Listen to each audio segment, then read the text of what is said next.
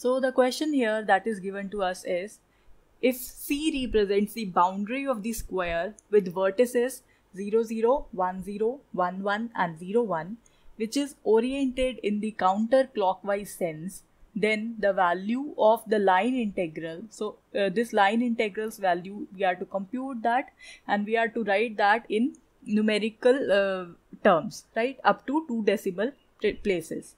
So let's see what is the integral, this line integral that comes out when you take this line integration over 0, 0, 1, 0, 1, 1 and 0, 1. So accordingly, our first step would be to visualize this region, right? So what is this region? This is given to be a square. So let me draw the square for you. So we have this as y-axis, this is your x-axis, and this point is origin. So that means this is the point 0, 0. So let's call this point as the point A, right? This is your point. And then we have the point 1, 0. So it would be somewhere here. So let me call this by the name B. So this point is B, 1, 0. And then we have this point C here, which is 1, 1. So this is some point. And we have some point here D, which is the point 0, 1. So we can join this through the straight lines. So this would be our square, right? And moreover, this square is oriented in the counterclockwise direction. This is given to you in the question. Now, what do you mean by counterclockwise? That means the given direction is anti-clockwise in nature. So that means clockwise direction means you are moving in the direction of clock. So this way, this is your clockwise direction. And anti-clockwise direction means you are moving away from the direction of clock. So this is your anti-clockwise direction, right? So accordingly, our anti-clockwise direction would be traversed by these arrows. So we'll move from point A to the point B, then from B to C, then from C to D, and then from D to the point A. So now we are to compute this line integral over C of x square y square dx plus x square minus y square dy, right? So you see, what is this curve C? This is your square. So this is our square. So we can separate this integral into 4 parts corresponding to each of these line segments. So we have AB, we have BC, we have CD, and we have DA over here. So I can write this to be the sum of 4 integrals, first defined over AB, this whole thing as such, plus the other defined over BC, right, this thing as such, plus over CD, and then plus over DA. Remember, these directions should be as such only. So we are going from A to B, and then from B to C, and then from C to D, and then from D to A. Because if you reverse the direction, the signs would alter here. So here we have to see what are the limits according to these directions. So we can write here for the curve AB. Now here, look at this curve line AB. This is a straight line AB, and when you move from here to here, so that means you are moving from the point A to the point B having coordinates 0, 0 and 1, 0. So what is the equation of line here? So here clearly the equation of line, if you have 2 points, you can calculate that you obtain here to be equal to y is equal to 0. So if y is 0 here, when you differentiate this quantity, you again obtain its derivative as equal to 0, and moreover here in this case the limits, they vary from the point 0 to 1. Of what? Of x, they vary from 0 to 1. Because if you notice, the limits for y, they are constant here. So we have the limits of x varying from 0 to the point 1. So this is what we obtain for the curve AB.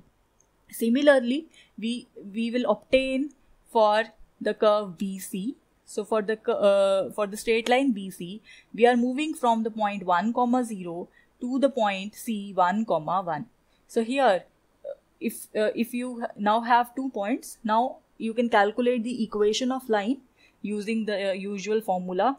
Y minus y1 is equal to c, which is the m, which is the slope. So that is y2 minus y1 upon x2 minus x1 into x minus x1, where you have x1 x1 y1 and x2 y2 as the two given points. So using these two given points, you can obtain the equation of line as this, where this x, y and x, they are variable quantity.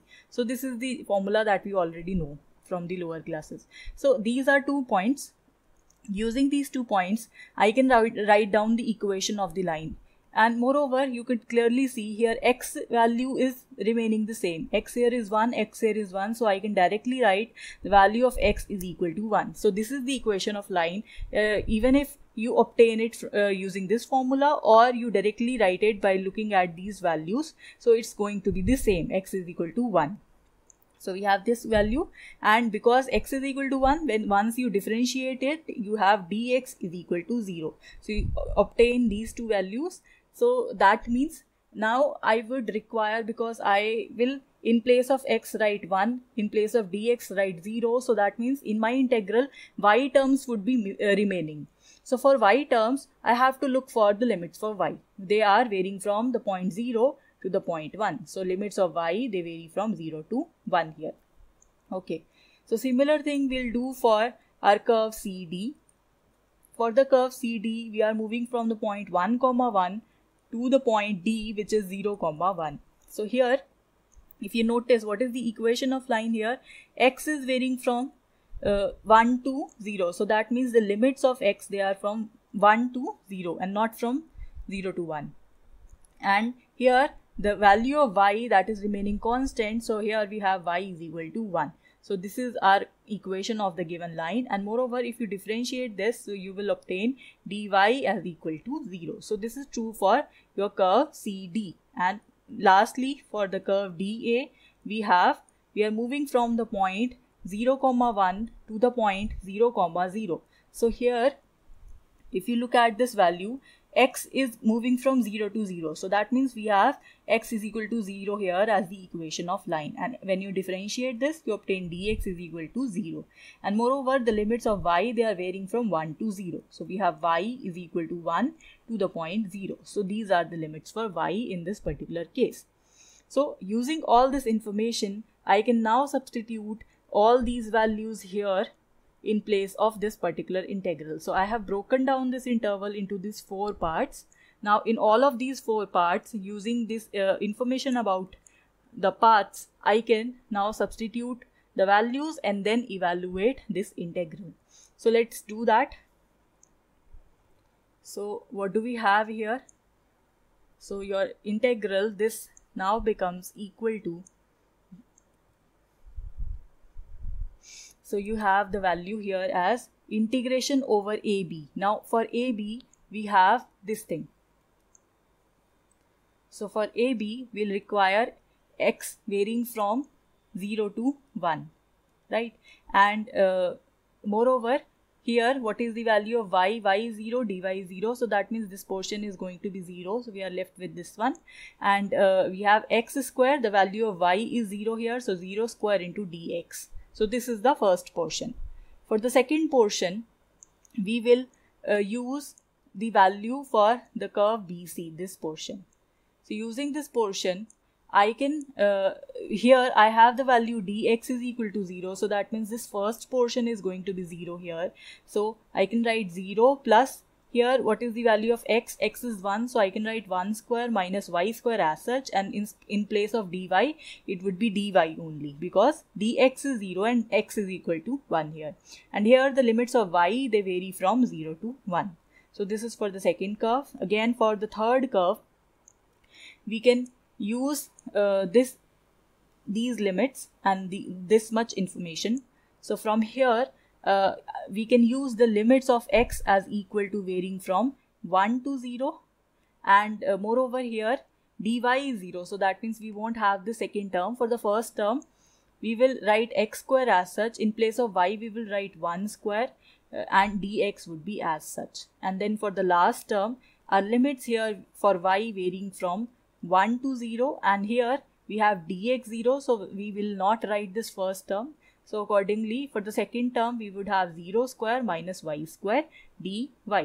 So this is what you obtain after applying the all these information. So the next step is just to solve this much portion. So obviously here you obtain 0 integration would be 0, and then here its integration would be it is 1 minus y square, so its integration would be y minus y cube by 3, and the limits of y, they here vary from the point 0 to the point 1.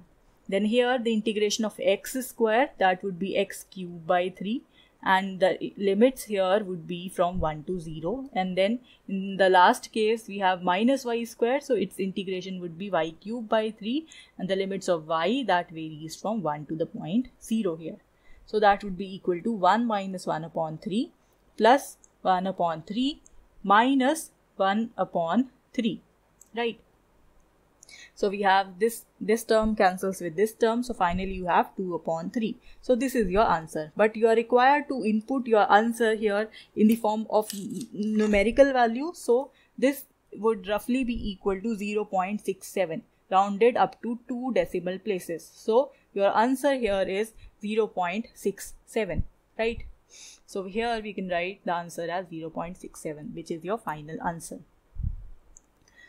So I hope this one is clear to you all.